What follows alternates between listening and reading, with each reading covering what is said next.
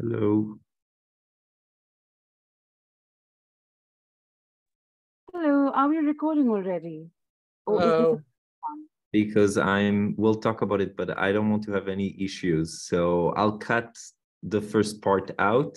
And whenever you say hi, welcome, that's going to be the beginning. But Yes, um, so please I'm go. I'm traveling. So I just want to make you host, co-host. So there's no any issues and stuff.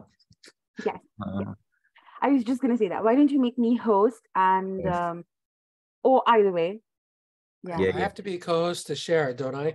Yes. No, you Can should I be just able check really to. quickly to see if it works? Here, I'm making you Yeah. a co-host anyway, but yeah, see if you share. Can you see my And screen? yes, Perfect. Okay. and sorry that I'm because we had so many issues in the last 2 weeks, so I was just like, I want to make sure this works well, recorded, host, and everything. It's been crazy. How are you doing? Um, I'm not host yet. Just No, I know, and here you are. FYI. Okay. And I lost my hosting privileges, so Hello, everyone. I'm Devina, and thank you for joining us today at the Media Club. On behalf of the Media Education Lab, I welcome you. Just some quick announcements before we begin. We are recording this Zoom meeting for our archives. Please turn off your microphones and videos so we have minimum lag on the meeting. You can enable closed captions option below by scrolling down to your Zoom meeting controls. You can also use the chat to introduce yourselves, which part of the world you're coming from. Try and keep the chat relevant to the session. Today, we're celebrating World Environment Day with a special Media Club meeting with Professor Antonio Lopez, who will be talking about his chapter, Global Perspective in Eco-Media Literacy, Eco-Justice in Media Education in a Post-Pandemic World, that he co-wrote with Professor Teresa Redmond and Dr. Jeff Scher. Link to the chapter will be in the chat in a minute. Antonio Lopez is Professor of Communications and Media Studies at the John Cabot University in Rome, Italy, and he's written extensively on eco-media literacy and has also spoken at the Media Club before, so we're very glad to have you back. Welcome. Over to you, Professor Lopez. Okay, thank you. I'm so pleased to be here, and it's true, I've been to this venue before, and I see some familiar faces and names, so hello to all of you. And I know that some of you have seen my work before, and I'm going to try to not bore you with rehashing the same material. And I do plan on offering you some new stuff that I've been working on.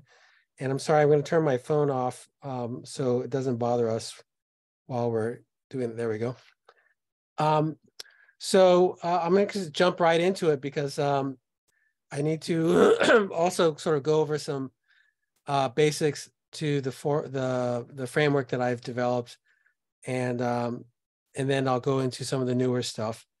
So let me just do my screen share. And here we are. Okay, there we go.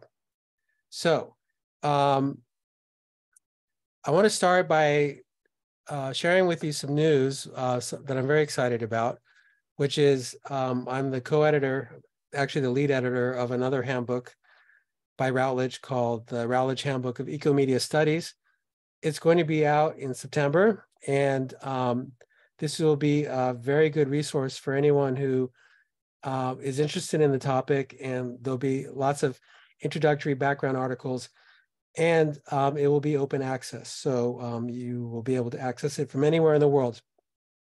So there are a few insights from the work in the book that I want to share with you. First of all, the way that we define media is that they are part of and about the environment. So it's not just representations of the environment, but actually coming from the environment. I'm going to spend most of my time explaining what that means. And then ecomedia revise and expand the definition of media. So in other words, when we think of media, we're moving beyond some of the traditional ways of thinking in terms of like mass media, screen media, et cetera. And again, I'm going to give lots of examples to explain what I mean by that. And then ecomedia are studied through iterative circuits consisting of diverse critical areas of ecomedia scholarship. So we're bringing in many different points of view in the form of this type of analysis, which again, I will explain to you in a little bit, coming from many different fields that are not traditionally associated with media literacy. So my definition of eco-media literacy, which is coming from my book that came out 2 years ago, is that it combines critical media literacy with the analytical tools of eco-media studies and eco-justice. And I'm assuming that most people here are not very familiar with eco-media studies, so I want to give you some background about that. I also just want to offer a definition of eco/climate justice, which is that environmental and climate struggles are intersectional with social justice. So when we talk about the environment, we also have to take into consideration issues of class, race, gender, ableism, inequality, globalization, etc.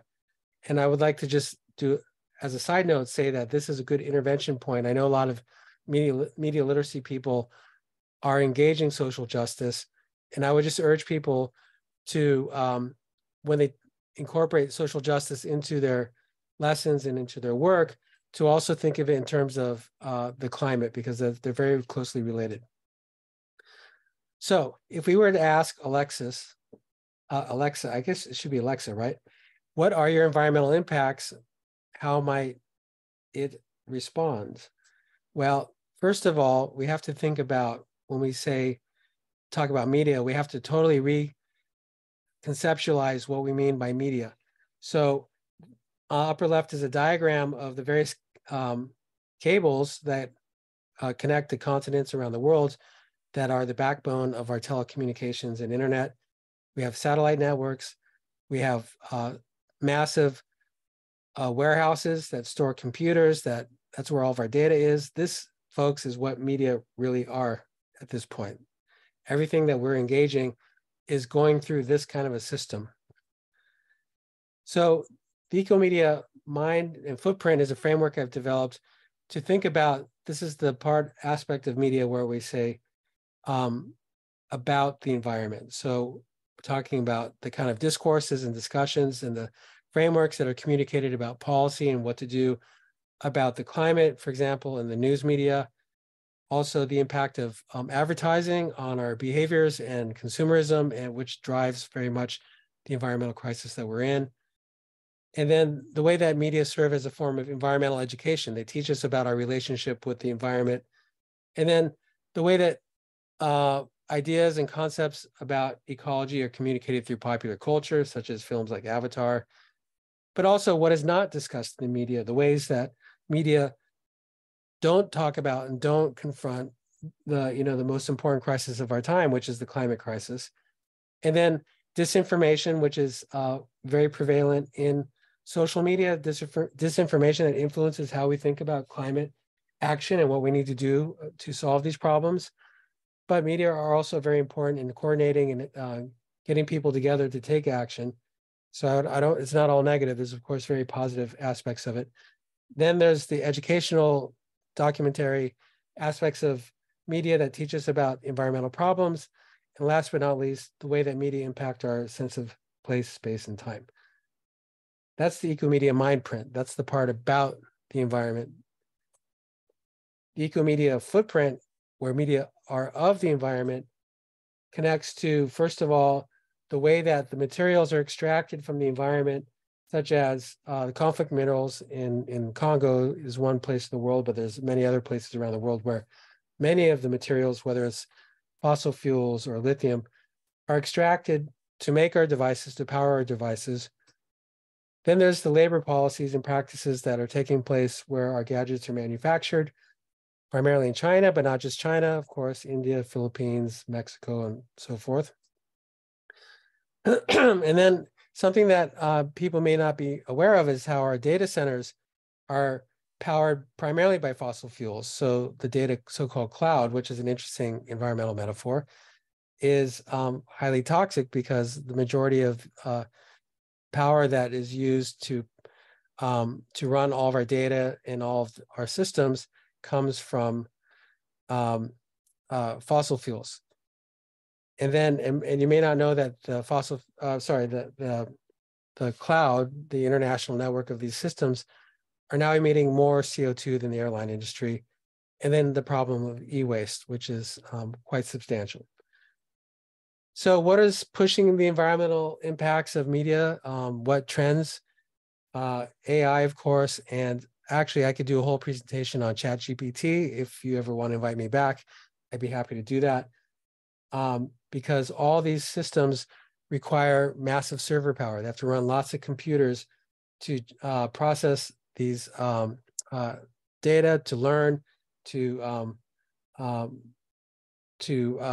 for example, for facial and voice recognition, they have to, scan and read tons of photos and images and videos, cryptocurrency mining, blockchain, NFTs, frictionless online shopping, emergence of VR and meta, online gaming, ad tech, music and video streaming, and last but not least, online work and meetings, which is one theme that's closely tied to the post-pandemic.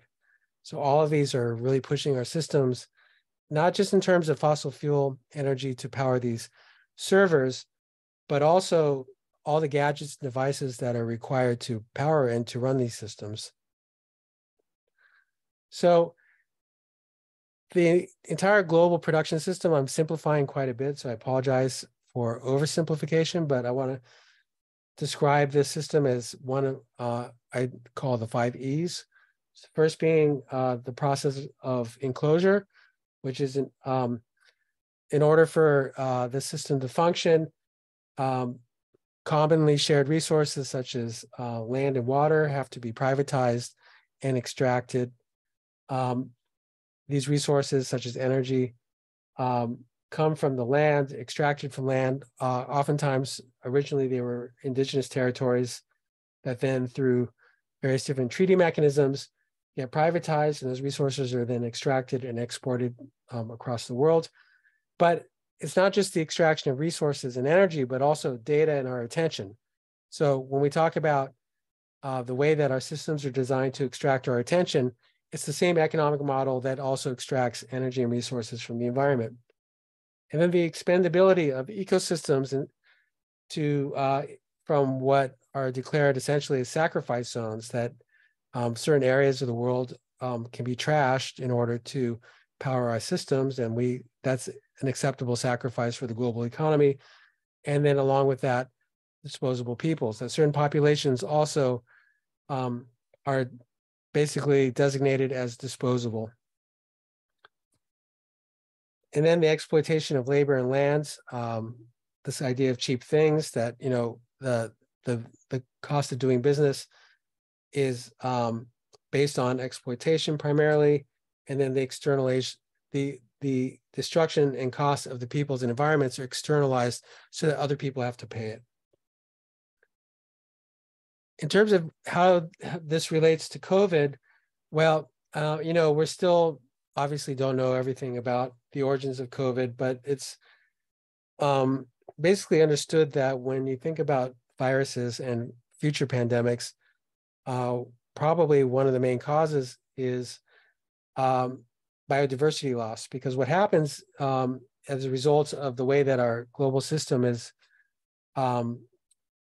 driving species that normally would not have contact with humans into contact with humans because of habitat destruction. Global heating is affecting local ecosystems. Overexploitation of lands, such as clear cutting of forests or the replacement of rainforest or old growth forests with palm. Extraction, as I already talked about. Pollution, which also is driving animals out of their habitats. And then the impact of non-native species in changing and transforming ecosystems. So as a result of that, these are essentially being identified as primary causes of pandemics because, as I mentioned, that a lot of animals that have these viruses that normally would not come into contact with human populations are pushed into contact with humans. And so our whole system of gadget production and extraction that drives the media system is connected to these problems that we're talking about here. I also want to point out that one of the things that we notice when people talk about pandemic, and I deliberately included this image on the right here as a sort of a typical representation of the health system, is that it's quite often treated as either a problem of nature or a problem of society, but not as both. And for example, when you look at this health system diagram, there's absolutely nothing, no connection at all to the kind of preventative systems that we could implement in order to help solve and prevent future pandemics, such as promoting healthy food, clean environments, and then the way that chemicals and pollution also weaken our immune systems, make us more vulnerable. And actually, studies showed that in cities and areas that had more pollution, the pandemic had a higher impact, and people, there was a higher percentage of people that were who died or were negatively impacted by the virus. So this is sort of a more of an environmental way of thinking about disease, not just in terms as a medical problem, but also as a problem of society and nature. Okay, so now in systems thinking and in the realm of environmental problem solving, there's this concept of the iceberg model of systems thinking that some of you may have come into contact with. So it has these different levels. You have the event level, which is what's visible above the water, hence the metaphor, the visual metaphor of the iceberg. And then we always react to these events, but underlying events are patterns. So from a systems point of view, you want to anticipate. So that's why we want to think about what is the actual source of pandemics. You want to anticipate future pandemics by recognizing that the loss of biodiversity is going to probably create conditions where we'll have future pandemics. But then under those patterns, you have underlying structures and then the mental models that create those underlying structures. So for example, if we look at environmental problems like insect decline, extinction, biodiversity loss, pandemics, global heating, disposable people, et cetera, these are visible events. These are things we can see that are actually happening. But rather than just react to sort of the immediate, like, you know, if you have a forest fire, you put out the forest fire, that's like how we typically react. But going beyond that to looking at patterns, what are the things that are happening over and over again that are causing these conditions to reoccur, such as habitat destruction, intensive agriculture, pesticides, pollution, sacrifice zones, and then the underlying structures, which are the economic imperative of extractivism, monoculture, growth economics, enclosure, racism, and patriarchy, et cetera, are driving those patterns. But then even below that, what is the mental model? Well, anthropocentrism, modernity, mechanism, Cartesian duality. This is the level of epistemology. And the idea, the reason why this model was developed is the concept is to create solutions and to create change. You can create greater change through leveraging from the mental model. If you change the mental model, then you can redesign and transform the systems, anticipate the patterns, and then react in a way that is more sustainable. So you all saw these graphics from the pandemic, flatten the curve. So what is the curve that we want to flatten? Well, we need to flatten the economic system that is causing this kind of widespread environmental destruction. And then from this point of view, I have a decolonial eco-justice perspective, which is to address the status quo of extractivism, sacrifice zones, and disposable people, and to address the growth paradigm in economics. So this is my personal imperative when I'm approaching media. So the idea is to transition from an anthropocentric to an ecocentric perspective. And that means that we have to identify the environmental ideologies that are prevalent in our systems. So an environmental ideology is defined as a story about how the world was, is, and should be in the minds of the members of a group.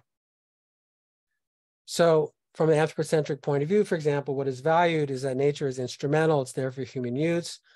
The rights that then are assigned to the environment is private property, but the consequences are a form of eco-apartheid, ecocide, and environmental destruction. Whereas if you switch to an ecocentric perspective, you see the environment as intrinsic and having intrinsic value, then the rights you assign would be the rights of nature, land rights, and animal rights. And then you develop an infrastructure of relations based on caretaking, balance, intergenerational justice, being, that's a typo, excuse me, a good relative, and reciprocity. Now, just to be clear, I'm showing you the two extremes, but there's many positions that you could find sort of in between here. So I'm just showing you the two, the range of ideology that exists. So we want to transform our way of thinking about media from sort of the old idea that media are sort of this clean technology with no environmental consequence to really probing the environmental consequences of the media. So the methods of analysis that I use are the iceberg model of systems thinking, and then the ecomedia sphere. And I'm going to just focus on the iceberg for today, for the sake of time. So there's different types of analysis you could do. You could analyze a representational media text. That could be an advertisement, greenwashing, news article, film, TV, etc. It could be a platform like a streaming service, a social network, or a media organization, or a chat GPT, something like that. Or it could be a gadget, an actual device, smartphone, tablet, computer, etc. Or a hyperobject, which is an amorphous, dispersed phenomena that behaves like a system. It's something that you can't actually touch, like the cloud, cryptocurrency, climate disinformation, or a media industry. And then the idea is to look at that ecomedia object through 4 different lenses: ecoculture, political ecology, life world, and ecomaterialism. So ecoculture relates to what are our beliefs, and this form of analysis focuses primarily on language, symbols, discourses, and social practices.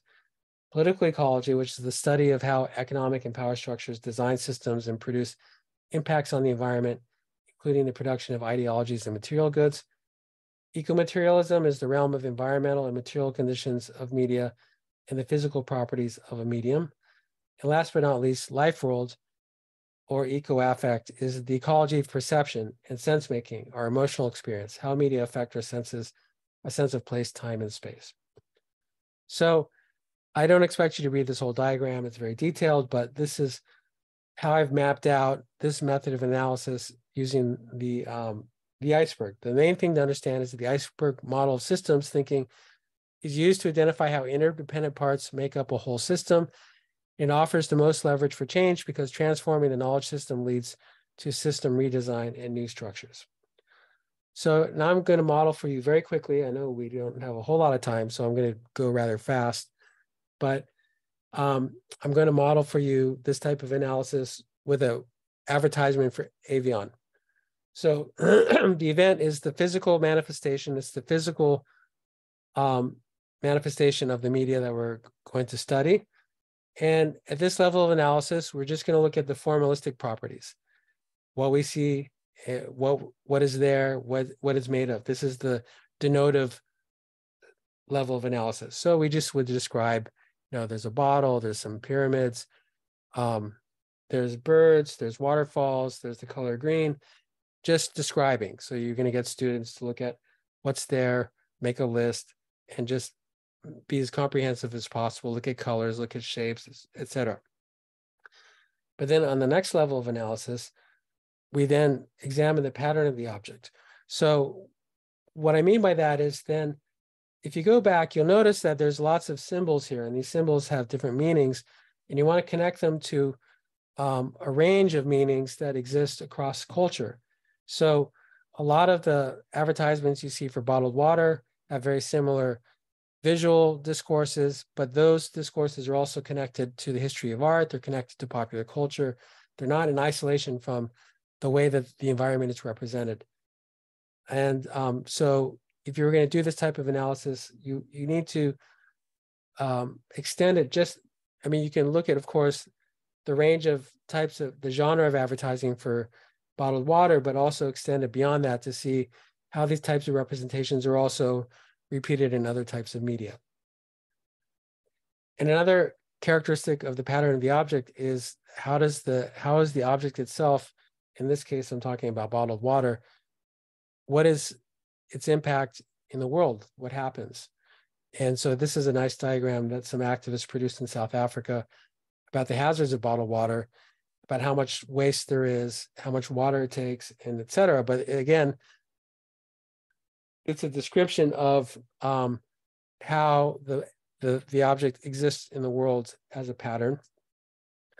But then what are the system structures that value bottled water? Why do we have bottled water in the first place as opposed to public water or water that is not distributed through bottles but through taps? So you have to look at the structure of the international global food industry, which is primarily an oligopoly. And most of the bottled water companies, as you probably know, are owned by fast food and soft drink companies. So why is the system structured like this? Why do they extract water from public land, bottle it? That's an example of enclosure, taking something from that publicly owns, privatize it in a bottle, sell it back to the public. And then going to the deepest level of the system structure, what is the worldview? What is the knowledge system that produces that? Why does the economic system value this kind of behavior? And you could explore, of course, the origins of that, but you could also explore alternative worldviews, like the idea that water should not be privatized, that water is part of the commons, that it's something that should be cared for, that should be treated, should not be polluted, and et cetera. And then, of course, once you identify the knowledge system that creates all these other structures, the idea is then to be able to transform that so that we don't keep repeating the same problem over and over and over again. Okay, so that's a very superficial, brief example of how you do this systems analysis, iceberg systems analysis of an ecomedia object. In this case, I was looking at the bottled water advertisement. Okay, so I want to close with a quote from this wonderful science fiction book I'm reading now called The Terraformers by Annalee Newitz. And this is about a group of ecologists, rangers that terraform other planets. And there's this wonderful quote of one of the rangers where she's in this space and she's trying to figure out what's going on in the particular environment that she's working in. So I'm going to read you the quote. She tore her attention away from the tons of water bearing down on them and snapped back into network analysis mode. Take in the scene. Look for what's there, but most of all, look for the relationships between things. Find the systems. To me, this summarizes precisely the disposition of ecomedia literacy analysis. You want to find the systems. So I want to close by just pointing your direction towards a website I've created called ecomedialiteracy.org, where there's a ton of resources that I've been collecting. But it's still kind of in a beta phase, and I'm trying to solicit lessons from people. So I encourage you, if you take a picture of this QR code, it will take you to this page, and you can send me an email telling me that you would like to submit a lesson, because what I want to do is I want to encourage people who teach media literacy to take one lesson that they teach that they feel very familiar with and transition it into some kind of lesson about media and the environment. And the more people who participate, the more lessons we can put out there and kind of create, I hope, a movement so that we have a ton of people doing this work out there in the media literacy world. So we have some breakout questions. I'm going to, I think I should probably copy these and put them in the chat. And I'm going to close the, yes, I'm going to stop sharing. I'm going to put these in the chat. And there they are. So Davina, you take it over from here. Yes. Thank you very much. Yes, I'm just creating 4 breakout rooms. And let's say you all have 10 minutes, because I really want people to come back and share and also ask some questions. Is that okay? Yes, I would love to have a discussion with everyone. I want to hear what your response is and what your ideas are. So please share. Thank you. Hi, Antonio. How are you? Hey, Joanna. Nice.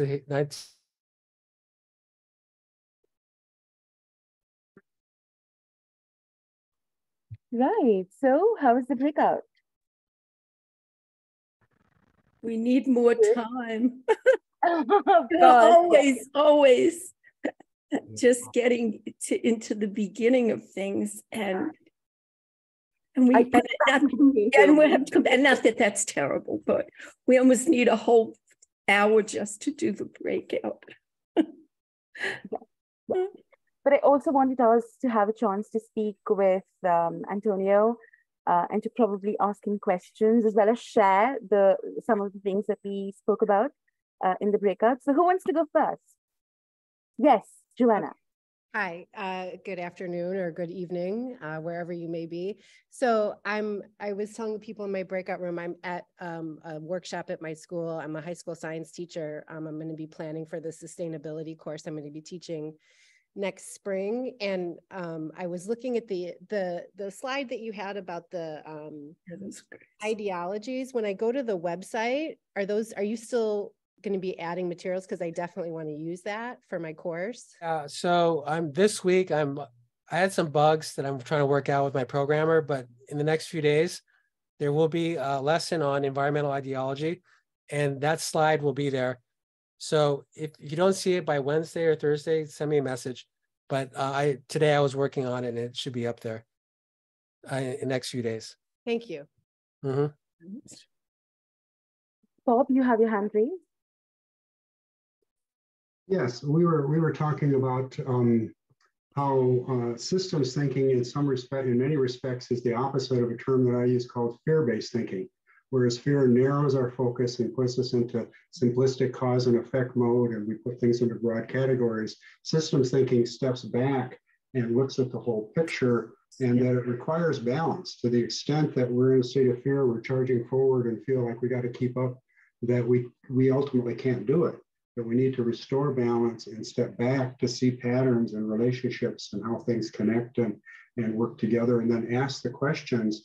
And a beautiful question that came out of the discussion is ask why things are the way they are. That's not a question we can ask in a hurry or answer in a hurry. Yeah, I would like to briefly comment. That's such a wonderful point. So I know that this idea of a left brain and a right brain has been kind of debunked, because that's not how our brains are not so, clearly structured that way. But we do have two different sort of primary modes of thinking that is reflected in our language.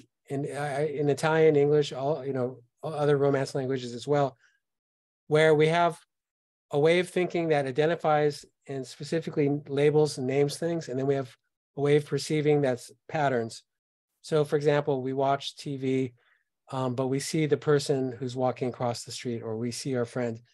And in our society, now I'm sort of dipping into media ecology and Marshall McLuhan a little bit. In a literacy-based society, print literacy-based society, we're primarily trained in sort of I'm going to use the wrong term, but the left brain mode of labeling and thinking in a very linear way. Somewhat also this is where math takes place in language, and we don't cultivate the right brain skills to see patterns, to see the way that things work broadly, which is more akin to music and art and things like that. So we need to be balanced between both ways of perceiving, see the systems, but also identify specifically the kind of items where we label things and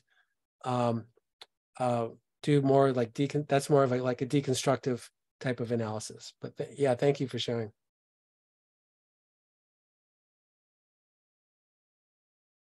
Please raise your hand to ask questions or to share about your breakout. And if you're still making up your mind, may I squeeze in something? So, when you gave an example about bottled water, that was so complex to me, because I come from India, where sometimes even Indians tend to use bottled water because they don't want to fall sick. There are supply issues, so tap water is not always reliable as you would have that in the global north. But then, so it's very conflicting, because on one hand, you have that argument that global south countries are developing, and there's this attachment to well, if you want to progress, if you want to develop, there's a cost that comes to it. And climate change is happening rapidly here. I'm sitting with my hair tied up because it's 45 degrees Celsius where I'm at. It's hot. It's hot in capital letters. And climate change is real. And it's not like our scientists and our politicians are as amazing as the ones in the US who refuse to acknowledge that climate change exists. But then on the other hand, there's also a lot of sustainable practices that our traditional people use. So, using clay pots, for example, having a water tank below your house to keep it naturally cool. And we're kind of going back towards those quote unquote traditional means of,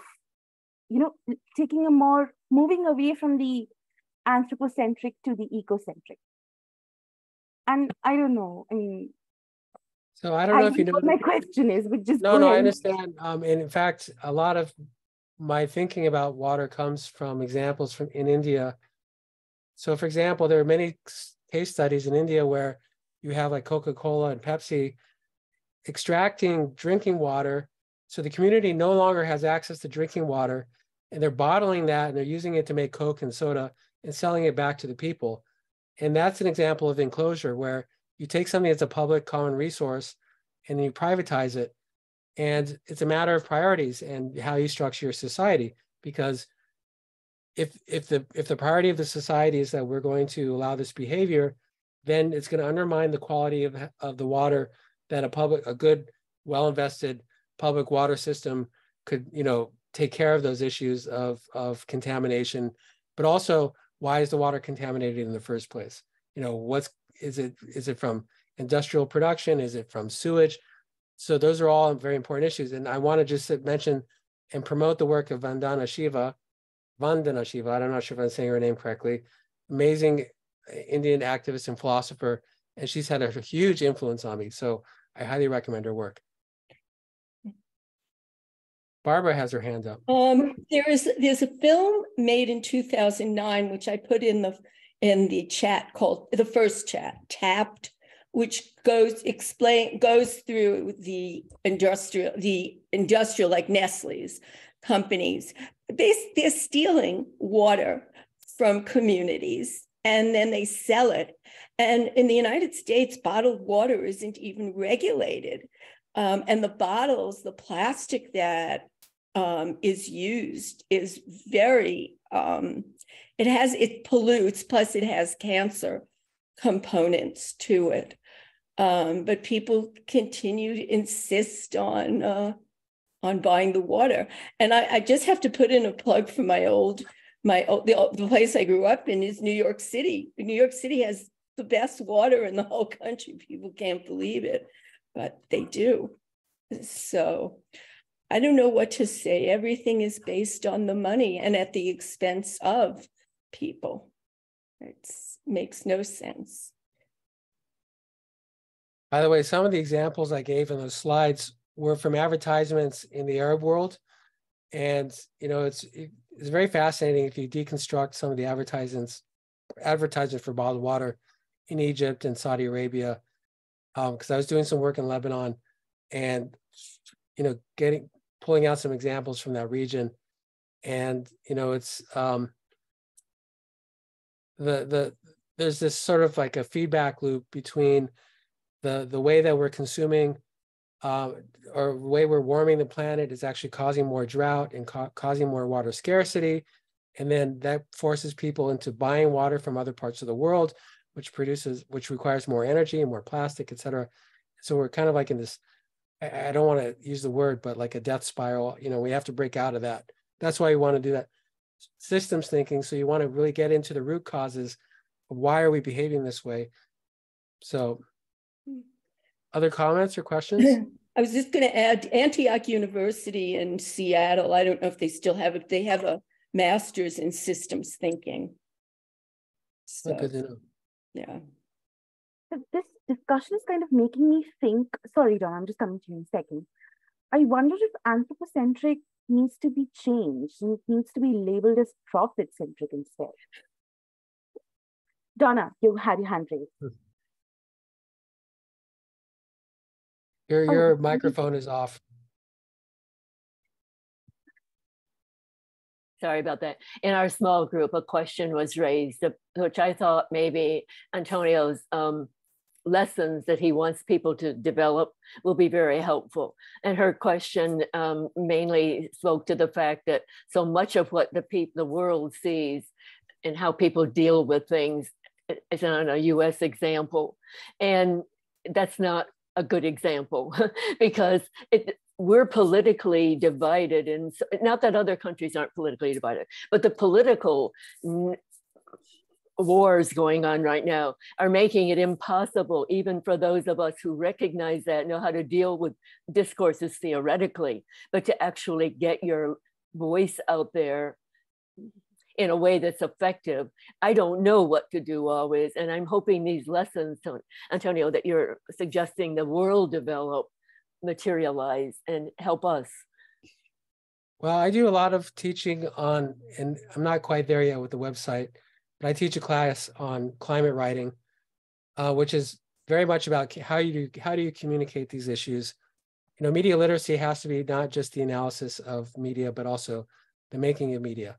And if the goal is to encourage climate citizenship, if that's, I just made that word up, but, you know, get people activated, how do you also have to learn how to use these discourses. So when I actually teach climate writing, we also study discourses, because you have to study, how does the fossil fuel industry communicate? How do politicians communicate? How does popular culture communicate?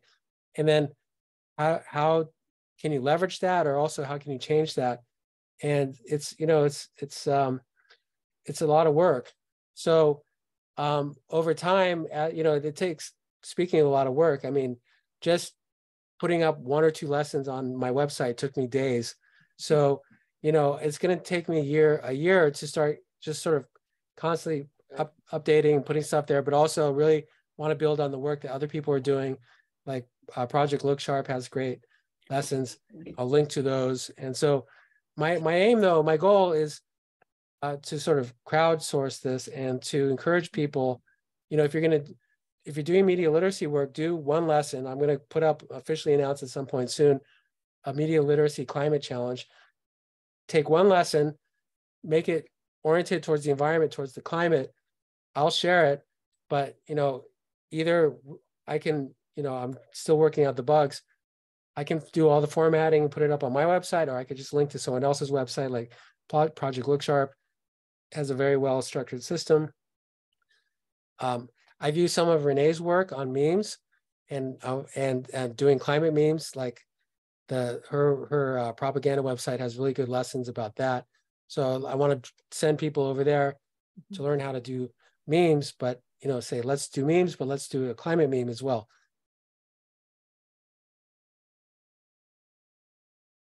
Other questions or comments? I'm going to point to one last comment in chat that Bob posted. He says, "Our AI can be helpful in putting together lesson plans if you provide clear direction and information." Have you had any experience with that? I haven't tried. No. You know, that's good to know. I'm curious. I mean, I've been playing around with ChatGPT, and I find it helpful for things. And, you know, I'm also very critical of it, but, you know, I'm also taking advantage of some of the good things that it can do to save time. And I'd be curious. I'm going to try that out. Good comment. I'm going to see if that works. All right. So I'm going to seize the time here and go to closing. Thank you so much, Professor Lopez and the audience, for engaging so wonderfully tonight. What we have planned next Media Club Monday, which is the 3rd of July, is we're going to be discussing this little book called Childscape, Mediascape, Children in Media in India. And here's the link to the book. It's an edited volume by Professor Usha Raman and Dr. Sumana Kasturi, because we speak a lot about children, but we don't have a lot of voices coming out from India about children and what they do with media. So that's going to be fun. And in case you don't have it already, but I doubt that you don't because you're here, here's the Media Club Zoom registration. If you'd like to share that with your networks. We also have a wonderful AI in the Classroom webinar series, and unfortunately, we had some technical issues last time, because of which we couldn't do it on the 1st of June. What we've done is we've rescheduled it. It's now happening on the 8th of June. And in case you want to join us for that, there's information in the chat as well as the Zoom registration link. The next AI that we're going to have that I just mentioned is on the 8th of June. It's on visual literacy, creativity, and authorship. And I've kind of asked Iglika, kind of completely forced her to use this one image that she's generated using AI, where Professor Renee Hobbs is meeting Marshall McLuhan. And if you want to see that, you have to come next time when we meet Iglika on the 8th. And if you want to be a part of Media Club, you want to host a meeting, you want to join us for the webinar series, the current one is on AI in the Classroom. We'll be launching the second webinar series in the second half of this year. It'll be on inequalities in media education. Please get in touch with us. My co-manager, Jocelyn, is here, and I'm here as well. We handle the Media Club and the webinar series. So write to us and let us know if there's something that we can do together for the Media Club or for the webinar series. That's all for today. That's all the time we have. Thank you so much for joining us, and see you next time. Thank you, everybody. I really appreciated you. it. I'm glad to hear people's ideas. It's very wonderful. Thank you so much. Thanks. Thanks a lot. Keep cool, Davina. You're over 100 Fahrenheit there. You're not alone.